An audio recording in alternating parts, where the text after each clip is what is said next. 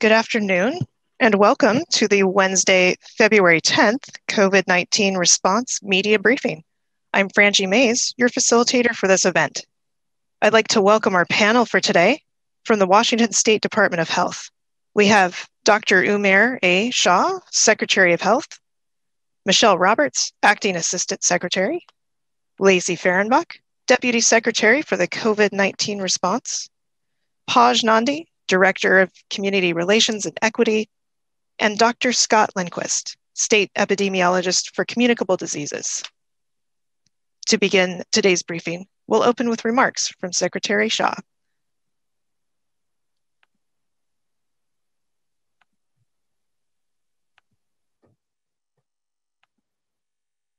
Frangie, thank you. I am not able to start my video. Saying the host has to open it. Oh, hold on for just a moment.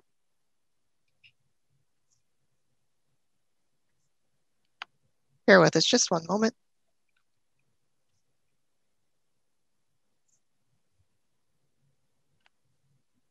And try now, Dr. Shah.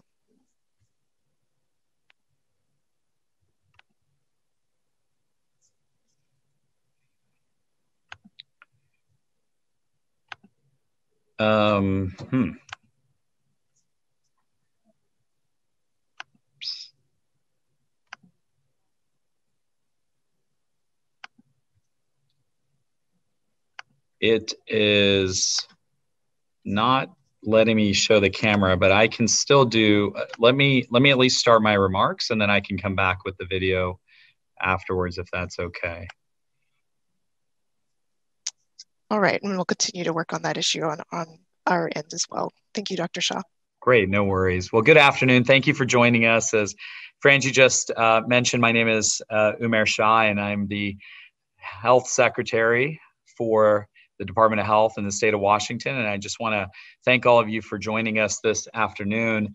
I have gotten back to the western side of Washington. I will say that this week I've been visiting Eastern Washington and really have had the opportunity to meet with local health jurisdictions, partners on the ground, community leaders, and all sorts of other folks that are just leading the efforts on the ground with COVID-19. There's just an incredible amount of great work that's happening throughout the state of Washington, both with respect to COVID-19 response and in public health broadly. And I wanted to make sure that I visited Eastern Washington and various communities across Eastern Washington because I did want to recognize the work that happens across the entirety of the state, and also to remind everybody that when I first came into this position, I had made the comment that I was not the Secretary of Health of just one part of Washington, but for all of Washington. And so that was really one of the key reasons why I went to various communities across this great state of ours. I did also have the chance to tour the state mass vaccination sites in Spokane and Kennewick. Each of these sites are making a big impact already in just over a couple of weeks of operation. As of Tuesday, for example, our Spokane site has administered more than 7,300 doses of vaccine, and the Kennewick site has administered more than 7,800. I was one of the vaccinators for at least one person on the ground, and I do want to say that the work that is being done on the ground with our private partners, our public partners, our Guard, with the National Guard, we've had just an incredible amount of just work that's being done on the ground. And I also want to just recognize the Department of Health folks who are just working so hard every day. It is so encouraging to see these vaccination sites getting shots into the arms of people, not just at these large throughput sites, but also in community clinics and in pharmacies and other places throughout our system. We could not do it without all of our partners. These efforts are absolutely reflecting the progress we continue to see in our statewide vaccination data. And as you have been continuing to watch, we have set our goal of giving 45,000 vaccinations per day. Our current 7-day average is almost 27,000 doses given each day, and we're continuing to see improvement. But at the same time, we have built the capacity And this is with the support of Governor Inslee and his team, so that we can give markedly more vaccines if we had the vaccine supply. As you know, this past week, we had requests for 358,000 first dose vaccines across the state, and we only received approximately 110,000 vaccines from our federal partners. Very soon, our providers in the state will have administered 1 million doses of vaccine. This is such an exciting milestone. I'm also so thankful again to all of our partners on the ground, including in the various healthcare systems who are working so closely with all of us to make sure that we can continue to vaccinate as quickly as possible. I also want to recognize our VAC Center, the Vaccine Action Command and Control System Center, VACCS.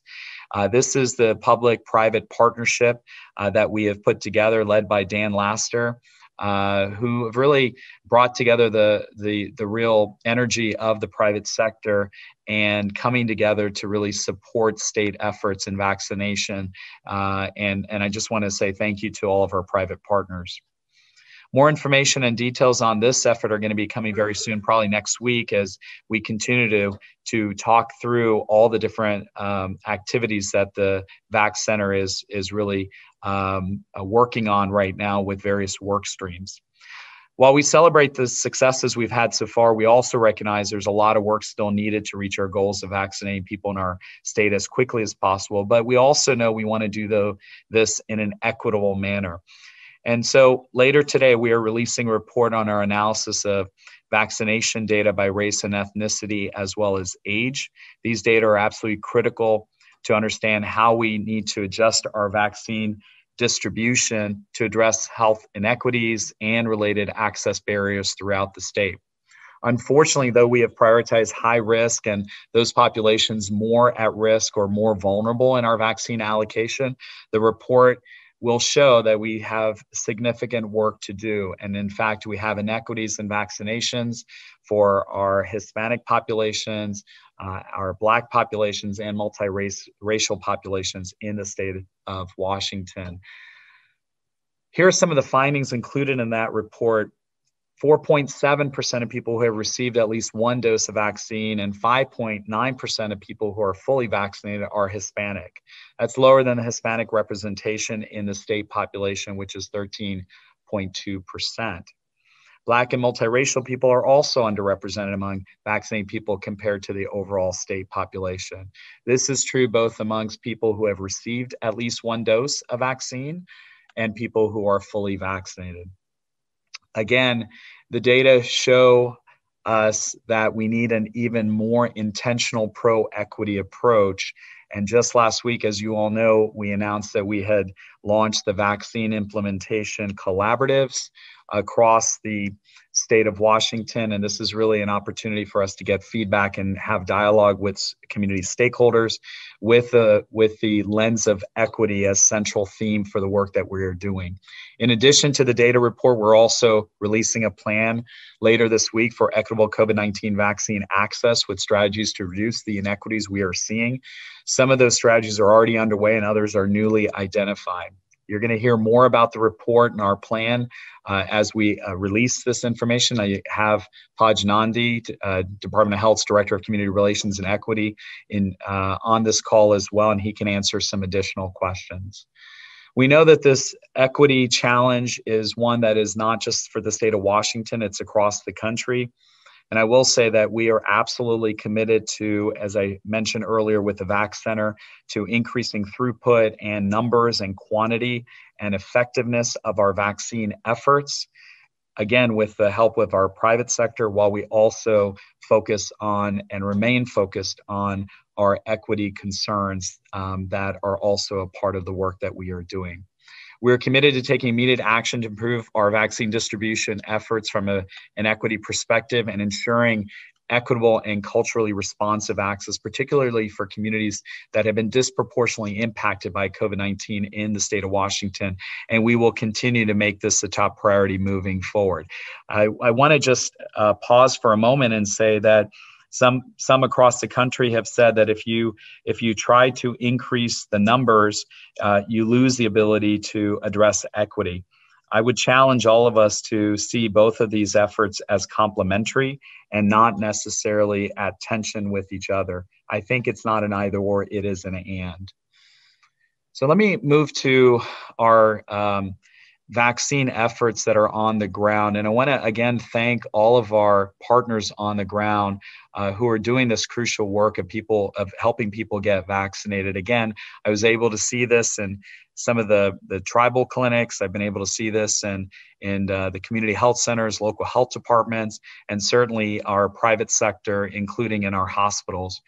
Everyone is on the front line, and you know, the folks that are doing this work on the front line in communities certainly are hearing from community members firsthand.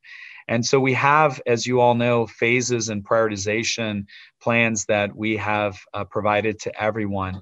They are there to help our providers answer the questions about who, when, and why.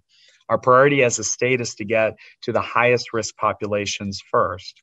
And as you know, that we started off with healthcare workers and first responders and continuing work with long-term care facilities. We're also now in the older population above the age of 65 or multi-generational households above the age of 50. If counties make it through their allocated doses early, and that means in the current phase of 1B1, we certainly want them to contact us at Department of Health, and we will work with them to reallocate those doses across the state. We want to get people in phase 1B1 vaccinated faster and as quickly as possible throughout the state of Washington. We do not want to have counties moving to the next phases earlier than others. We still have a lot of work to do statewide to get to our higher risk populations as fast as we can before we move into other tiers of phase 1B. But there is so much demand that remains, as all of you know, in phase 1B1 still. We needed to catch everyone up before we have what we call early movers ready to advance to the next phase in counties out of alignment with the rest of the state. So we are very much focusing on this, and this is something that we have been communicating with our providers on the ground, and we are going to continue to reiterate the point that we are all in this together. In addition to these vaccine updates, I would like to briefly mention some overall statewide trends. As of yesterday, our state has seen 307,867 confirmed cases of COVID-19. And unfortunately, we've also seen 4,558 deaths. Although we have recently been seeing some hopeful signs like declining transmission, our case counts and hospital admissions continue to be high.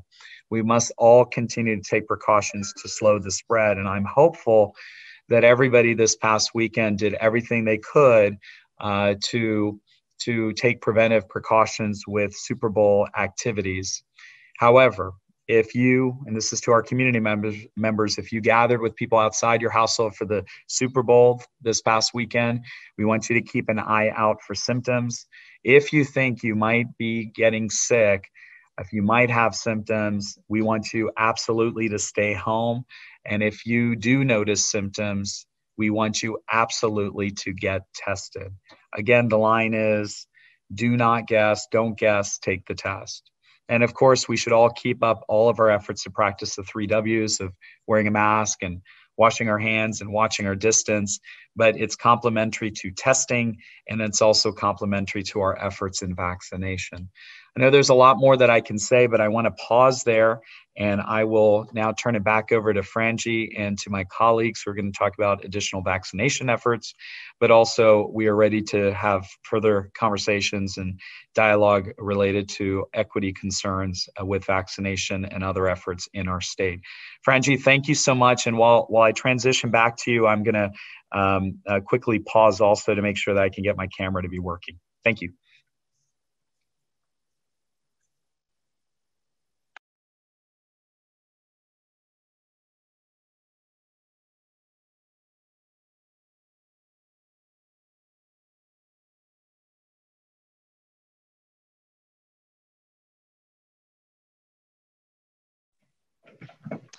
Thank you, everybody. Apologies, I had a momentary technical difficulty there. Thank you, Dr. Shaw, for your remarks. Next, we'll go to Michelle Roberts.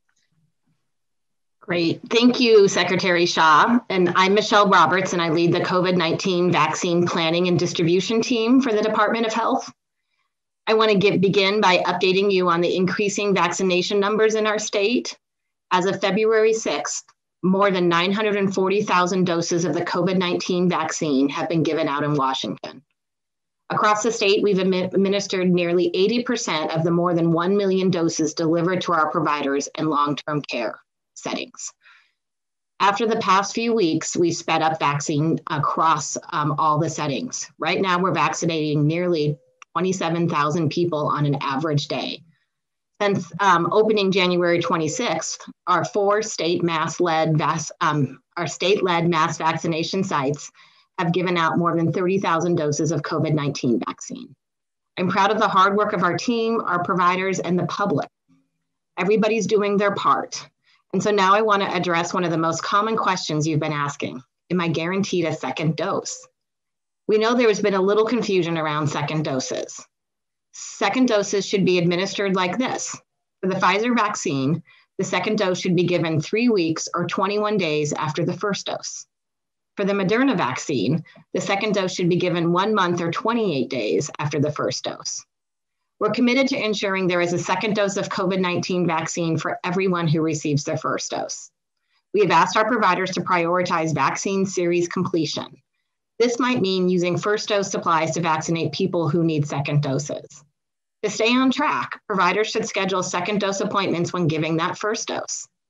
People should make sure they're getting their second dose at the same place they got their first. Please remember to bring your record card back with you. It's important you receive the same vaccine each time. There is a process we'll be facing together over the coming weeks, so please be flexible as we navigate the waters. Together, we'll make sure people get the doses they need. Now I want to talk a little bit about vaccine supply. We wish we could give everyone vaccines right now. In fact, my parents are still waiting to get their vaccines here in Washington state. But supply from the federal government continues to be our biggest challenge. This week, our providers requested more than 440,000 doses of COVID-19 vaccine. That's first and second dose requests. In all, we received just over 200,000 doses, which is less than half of what our providers asked for. Although doses are not where we would like them to be right now, we are optimistic about the future.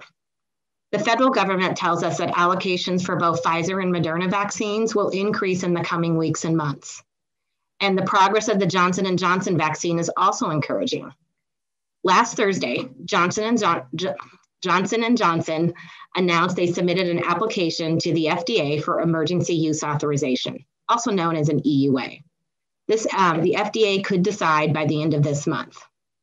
And if the J&J vaccine can meet the FDA emergency use authorization, that means we would have a third vaccine to use in March. And on the allocation forecast, here's some more good news. For the first time, we've received a 3-week allocation forecast from the federal government. Up until last week, we only got that notice 1 week at a time, which made planning incredibly hard. This will help us develop a multi-week strategy to help with consistency and predictability, which will help for both the providers on the ground and all of the public who are looking for places to be vaccinated. We hope to have this plan fully in place in the coming weeks. And before wrapping up, I want to talk about the winter weather heading our way. If the forecast is correct, we may see significant snowfall in our area as soon as tomorrow, and it may stay snowy throughout the weekend. Please do not put yourself and others in danger by driving in the snow and ice to get your COVID-19 vaccine. If the weather is bad, we may have to close some sites and reschedule appointments. Please remember, your health and safety is our #1 priority. I want to end by thanking the public for your patience. We know many of you want a vaccine and waiting is not easy, but we promise your turn is coming. Thank you. All right, thank you, Assistant Secretary Roberts. This brings us to the Q&A segment of today's briefing. We have several reporters with questions today. If we're not able to get to your question, as always, please reach out to us at doh-pio@doh.wa.gov.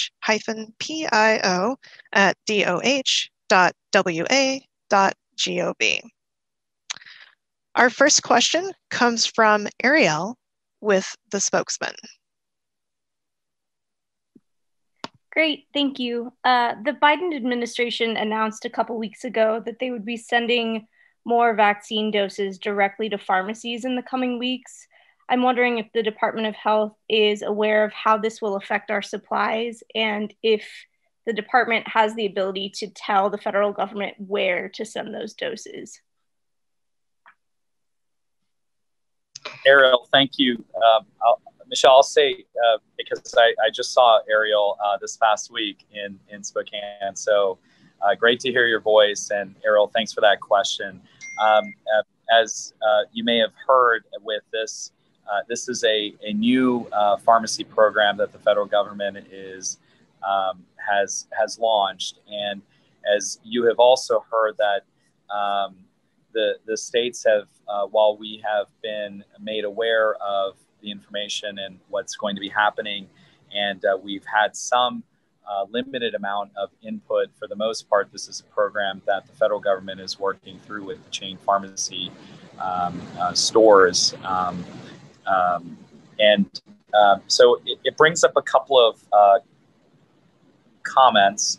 One is that it is a separate allocation of vaccine doses. It is not taking away from our vaccine doses and the 100 and some thousand that I referred to at the beginning. But at the same time, it also underscores the point that we want to continue to advocate, which we have been, by the way, with our federal partners, that the states really should have involvement that is going to help us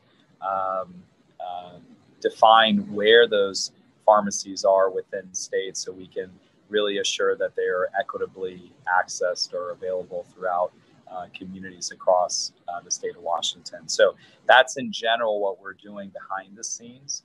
Michelle, if you wanted to add some additional specifics to this program, because I know you've been in touch with the federal partners about this program in specific.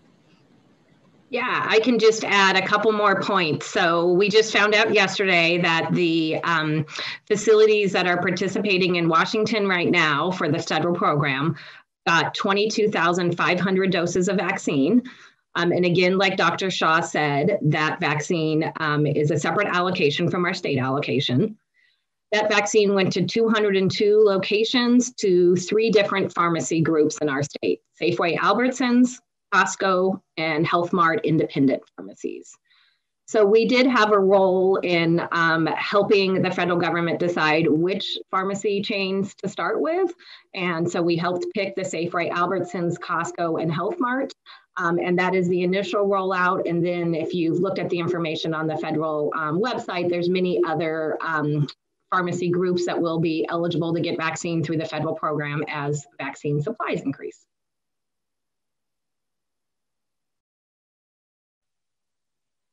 All right, thank you. Our next question comes from Kelly with KATU.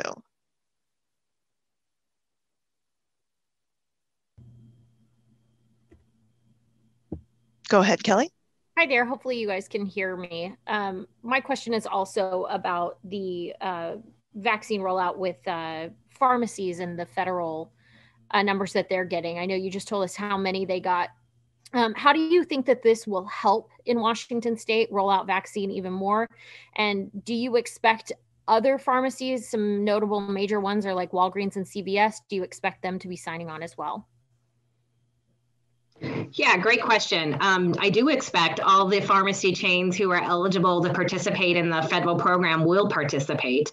Like I said, it was the federal government limited the amount that are starting off in this initial start of the program just based on supply. So I think it's another way to increase access across our state. We know pharmacies that do have vaccine either from the federal program or they're getting vaccine from the state program are doing a great job in meeting the 95% requirement and using up all the vaccine they get in the 7-day period. And we have really great reporting for pharmacies. So they're doing a good job. And it's really important that it could be another spot for community access. So maybe in an underserved community, or maybe just when anybody is out getting their grocery shopping, they can schedule their COVID vaccine appointment at the same time.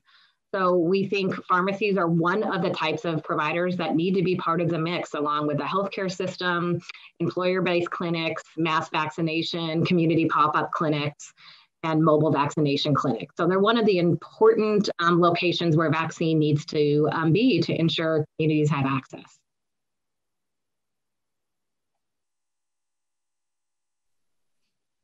All right, our next question comes from Simone with Q13. Hi, thank you so much. I'm wondering what you would attribute to the huge disparity between how many Hispanics especially have been vaccinated versus the percentage of population, and also just how disproportionately impacted they are by the virus as a whole. So why is it that their percentages are so much lower than other groups, especially given the impact of COVID on this community? And in addition to that, why are we just now hearing about this data that's going to be released later today and a highlight on this issue? I think that throughout the pandemic, we knew that these communities are disproportionately impacted. So why are we hearing about this now in the middle of February? Thank you. Yeah, thank you. Thanks so much for that question. You know, as you remember, I'm also coming, my previous position was coming from a community that had a large Hispanic population. And I will tell you, as I've been speaking with, and I know our Department of Health colleagues, my staff members that are here are speaking with their colleagues across the country. This is, unfortunately, this is happening throughout the United States. And there have been a lot of reasons that have been offered, not just for vaccines, but even for a number of things, right? Why do we have less testing in certain communities? Why do we have less communications in certain communities? Why is there more mistrust in certain communities? And I think the answer is really a very complex group of a number of answers. And so, yes, when we're talking about our Hispanic community, we know that there are linguistic issues, language issues. There may be issues around immigration. There may be issues about trust and mistrust with sometimes with government or public sector. We also recognize that there may be a hesitation for the vaccines themselves. And we're hearing also that there is some information that's going out through various social media outlets that is providing information for certain populations to wait, to hesitate before they actually get vaccinated. So it's really hard to pinpoint exactly where we have some of these, what are the reasons.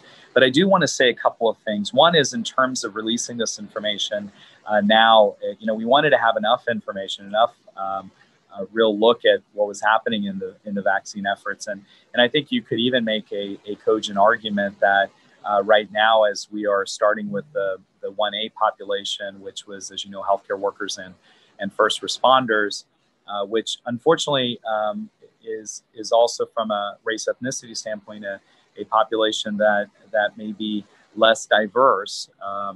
Again, it doesn't excuse, but it does potentially explain why you may have some differences in race ethnicity data across different groups. But in addition to that, it's also looking ahead that as we are now vaccinating in other populations by age and also eventually by sectors, by occupations, that we are going to need to continue our work in this area. So your question about why now, you know, and frankly, we could also be waiting to get some more information about the 1B1 population before we release. But we felt it was important to get this information out, not just preliminary information, but also the information that we have right now. Now, we know that we're going to continue to add to this information. We also recognize that it does have limitations, right? So some of the limitations very much are that we have, which I did not mention, but we have about 11% of the vaccine data that do not indicate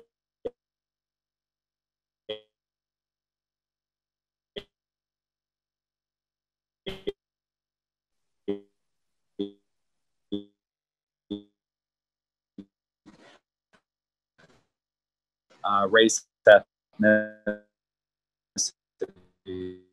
So we have some questions, and so we have to keep across the country. You know, folks, disease is something that people have to do with a cautionary look. But again, we felt it was very important to get this information out. Now, I always think it's about the what, but it's really about the now what. It's what do we do with this information? And you know, I think that it's a combination of really continuing the efforts that we have had in place. I want to make sure it's clear that this is not just starting today. We have been working on this for months on how to address these kinds of things when it comes to race, ethnicity, or inequities, even by urban areas, rural areas, geographic areas, smaller jurisdiction, larger jurisdictions. We want to take a markedly more diverse lens or set of lenses as we look at equity information across the spectrum. I think this might be a good time, Simone, as you asked that question, for me to invite Paj Anandi to make some comments. I think Paj can really describe really some of the strategies that we're looking at with equitable vaccine distribution and why it's so critical that we all work together. Because again, sometimes we are champions of messages, but we have to rely on those trusted messengers within communities so we can get really more equitable vaccine distribution in those communities. Paj? Thank you, Dr. Shah.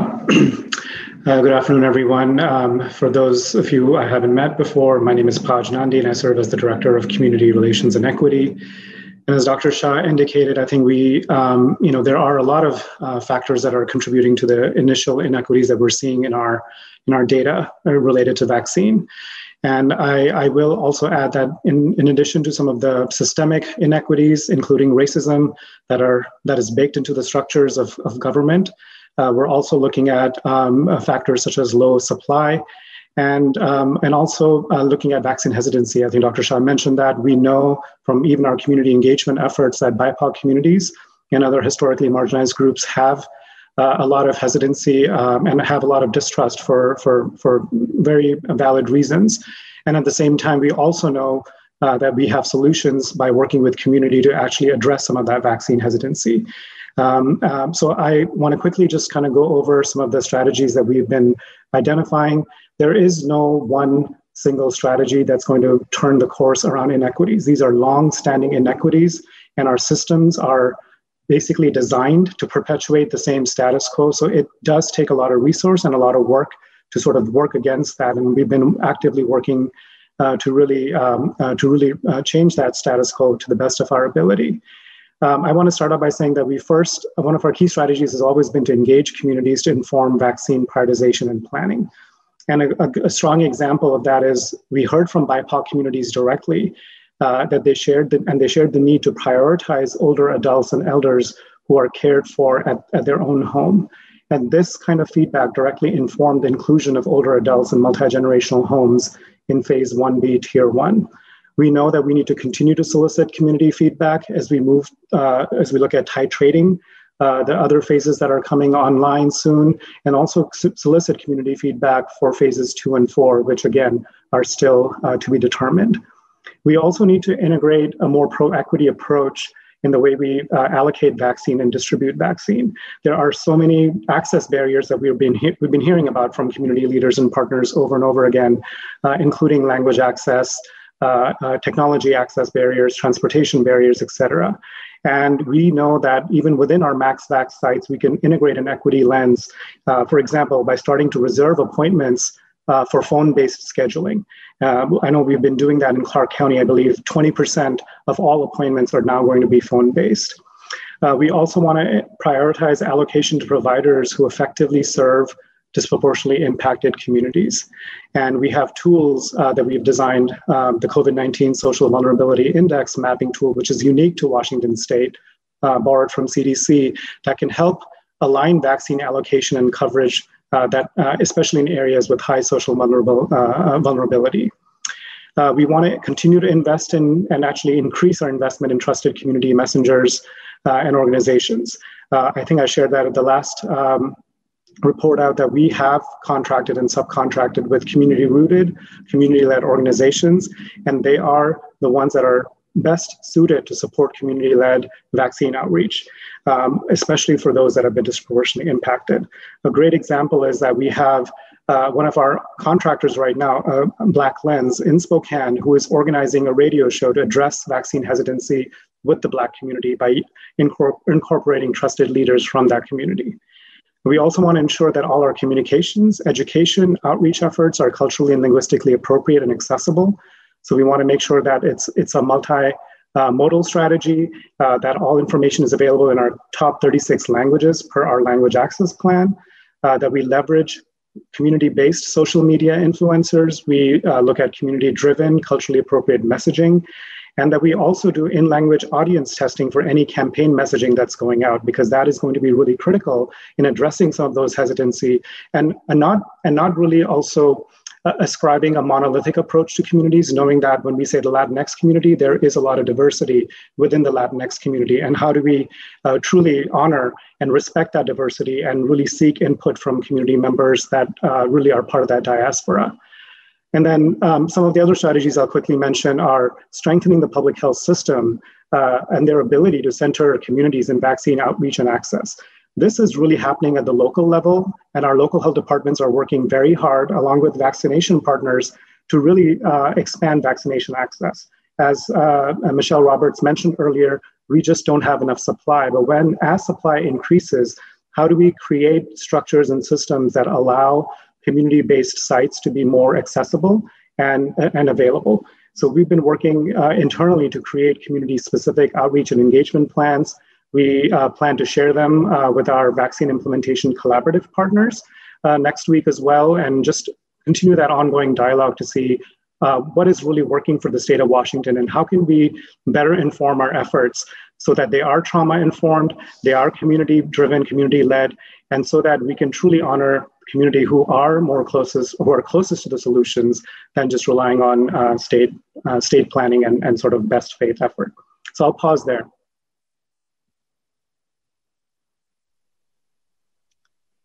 All right, thank you.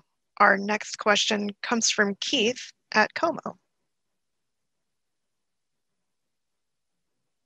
Hi, thanks for taking the questions. Are you hopeful that with the improving numbers that the regions, more regions are going to be able to move to phase 2? You announced it on Friday.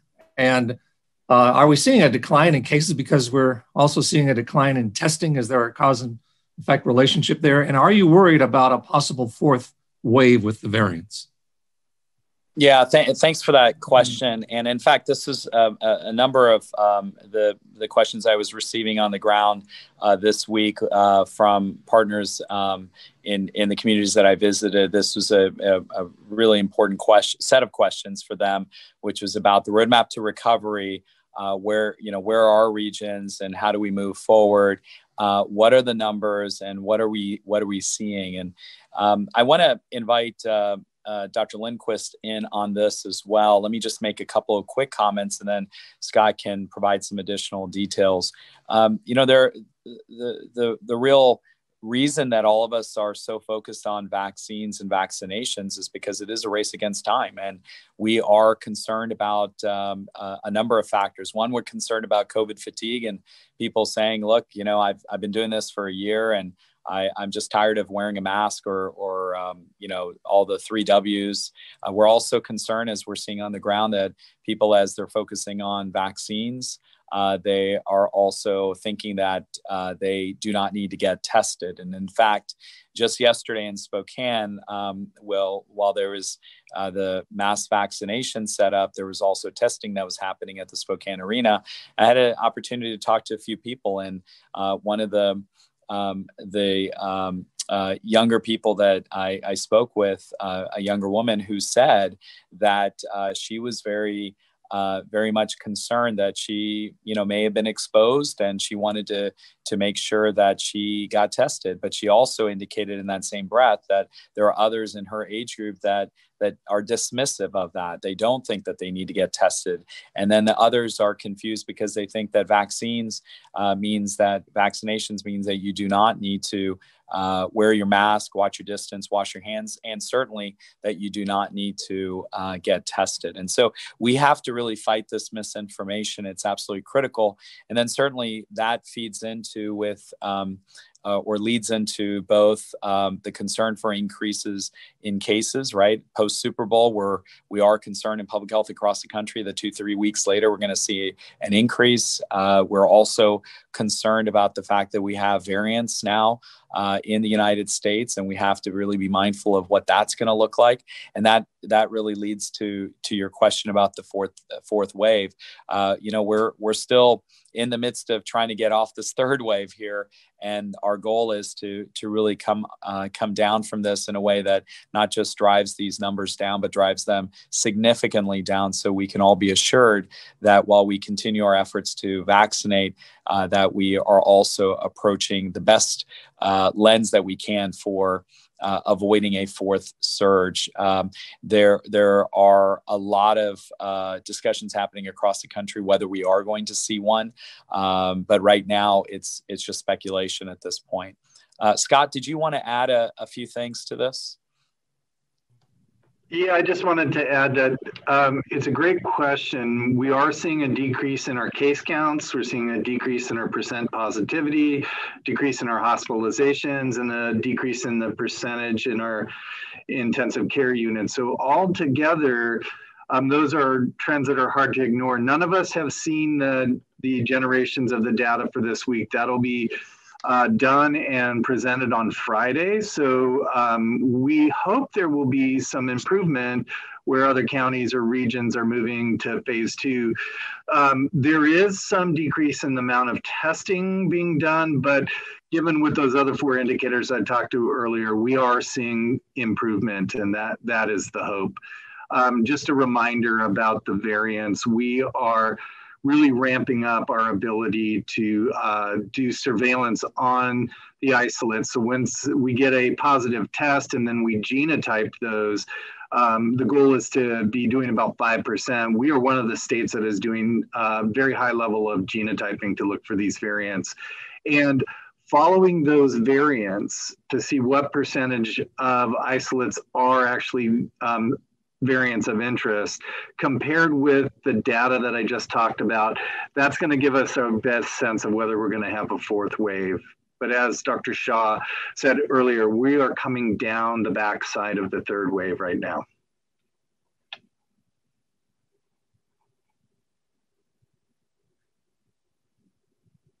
And we hand that back to you, Frangie. All right. Thank you. Our next question comes from Sandy with the Seattle Times. Thank you so much. For Michelle Roberts, you mentioned that you've asked vaccine providers in some cases to use first doses for second doses. How prevalent has that been, and what kind of impacts are you seeing from that?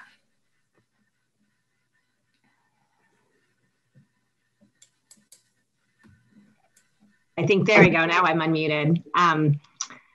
We're trying to correct what we think was some confusion several weeks ago when we rolled out the 95% requirement around how would that apply to the second dose. And we did see some providers, and it just is hard at the provider level to manage, multiple pots of inventory.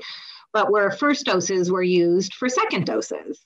Second doses were used for first doses several weeks ago. And so that's created quite a demand right now on making sure we have enough second doses to meet those first doses that were given several weeks ago.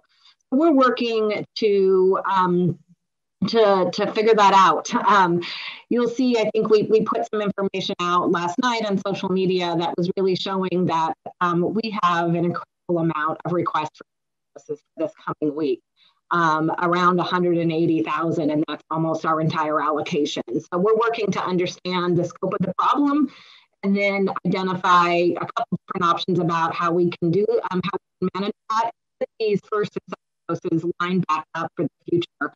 So that will make sure providers are asking for the vaccine they need over the next seven days for the right amount of second doses appointments that they have scheduled, and then ensuring that the rest of the vaccine is then for first doses. So we're still working on kind of the whole scope of the problem, but working directly with providers to ensure that they are scheduling second dose appointments when they're making first dose, because that's going to allow them to, or help them give us accurate information on how many second dose appointments do they have each week. And then making a plan for how can we kind of realign where the first and second dose needs and get that taken care of, so that going forward we could be back to how much vaccine first and second doses can be used in a 7-day period. All right, thank you. Our next question comes from Sam with KEPR. Hi, thanks so much for taking my question. My first one is just to Dr. Shaw. I know he visited the Benton County Fairgrounds yesterday in Kennewick, and I just wanted to see what his initial thoughts about the operations down there were. And then also, I know we've talked a lot about there's more demand for the vaccine than currently available, and right now the discussion with vaccine equity. But is there any more information kind of about delivery for second dose vaccine at the mass vaccination sites with those deadlines coming up pretty quick for some of the people? Yeah, let me, I'll give my impressions in just a moment. Michelle or Lacey, did you want to address that second dose question about the vaccination sites? And then I'll come back. Yeah, we are, many of the, well, actually all of our mass vac sites will be transitioning to offering some second dose appointments next week. Actually, I should say maybe with the exception of the Spokane site, who's the one using Moderna vaccine, who would still have another week out. The other three sites have people who are ready for their second doses, and those appointments have been scheduled, and we will be doing both first and second dose appointments at the mass vac sites next week. Lacey, was there anything you wanted to add?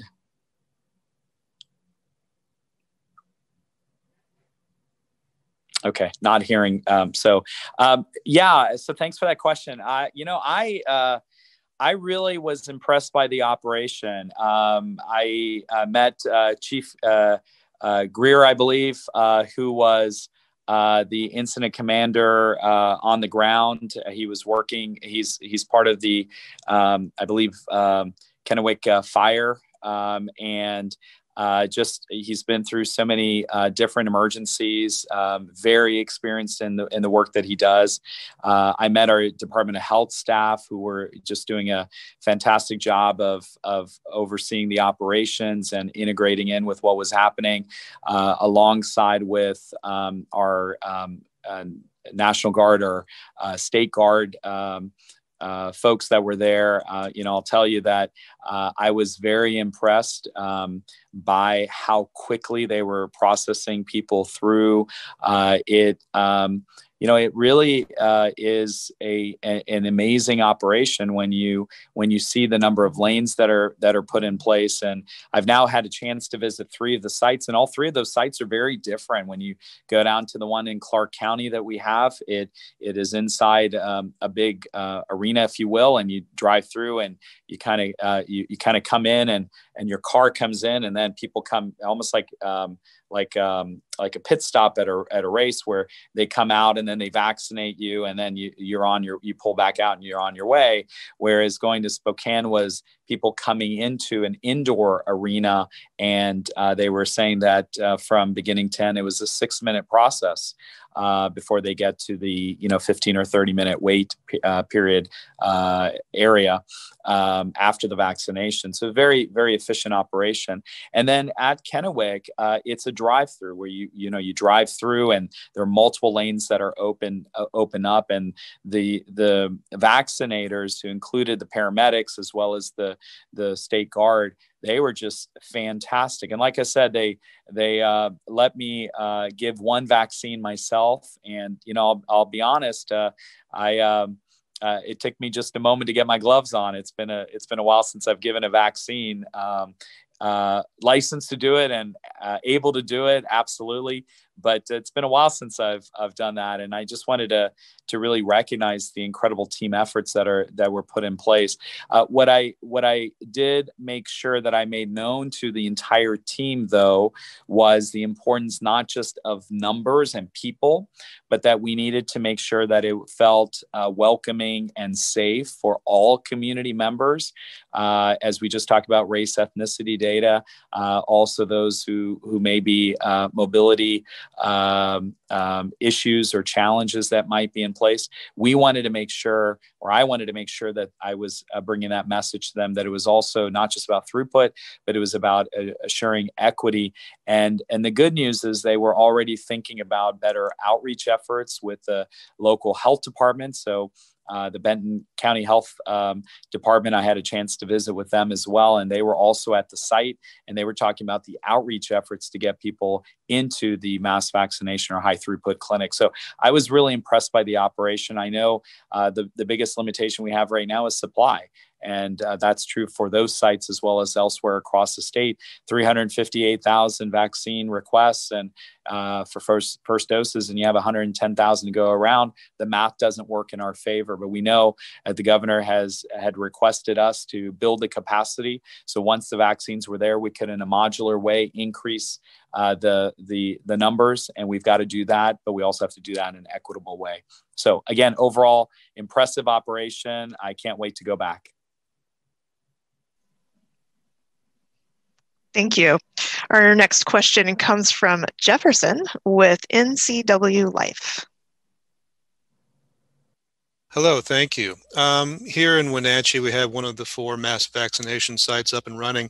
It's doing a lot of business. It's been very well received. On Monday, our local health authorities in our health district sent out the notice, hey, we have vaccination appointments available. Please sign up, go on PrepMod and make yours. And a lot of people took this as an invitation to jump the line, to enroll for vaccinations, even though they might not be in one of the qualifying tiers in 1A or 1B1. And PrepMod accepted their appointments and gave them appointments. And I tried this myself and was given an appointment on Friday, even though I don't qualify. I later canceled my appointment, and our health authorities encouraged everyone who'd done so to do the same, to leave that appointment open for someone who needs it. My question is there some integration that needs to happen between PrepMod, which sets the appointment, and Phase Finder, which tells you if you're eligible? Because you're answering essentially the same questions in PrepMod as you are in Phase Finder, and yet PrepMod allowed me, a person who didn't qualify, to sign up for a vaccine appointment. Is that a need that needs to be plugged? And are you seeing this elsewhere? Because our health authorities said, if you show up under these circumstances, we're going to have to turn you away. So is this an exploit that's being taken advantage of throughout the state, or has it been going on for some time? Yeah, no, great question. I wasn't aware of that, and we'll turn it to Michelle, Lacey, if they want to make a comment as well. But I will say that 2 things. One, I'm absolutely glad that the local health authority did the right thing, which was to say, look, there is a prioritization plan. That plan is in there for a reason, right? This is not about, people jumping the lines. This is about really, we're trying to prevent in as organized fashion in a very chaotic environment. We're trying to prevent people who are most risk for severe illness or death, and we're trying to get those individuals vaccinated. So we absolutely do not want people to jump the line, and that is something we do not condone, and that is something that we have been very clear with our partners on the ground, and we will continue to reiterate. And if there is a community or a county that says, hey, we're done with 1B1 and we've got excess vaccine, please let us know. Because guess what? We are more than happy to find other partners around the state who are saying that they need vaccines. So we want to make sure that we can all move forward to the next tiers together. What I will also say is that, as I mentioned with the Vac Center, one of the things that we are very interested in doing is to streamline the processes for both what's happening from Face Finder and what's happening on the appointment side, and really to hopefully make those as integrated as possible. There are some challenges in doing so, but this is where the VAC Center has brought in partners, and we have been working hand in hand with Microsoft with some of their appointment system